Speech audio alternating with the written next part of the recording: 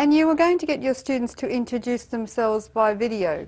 Yes, I have already started doing this using WebCity Vista. I thought that would be a fantastic idea. I understood that a Blackboard has much better, stronger function in terms of uploading video. Right. And then hopefully I'd like to use UNSW TV that allows everyone in the community and can log in and then upload. And in semester 1 they introduce themselves? Yeah, the next semester two, there is a big session-long task called a public presentation. Right. And then students need to work on in the session-long, it's a session-long assessment. So they need to prepare the drafts for presentation. So I am thinking of using group function, and then within the group community, students can compose a speech draft and then practice and then self-video record and then upload in the community.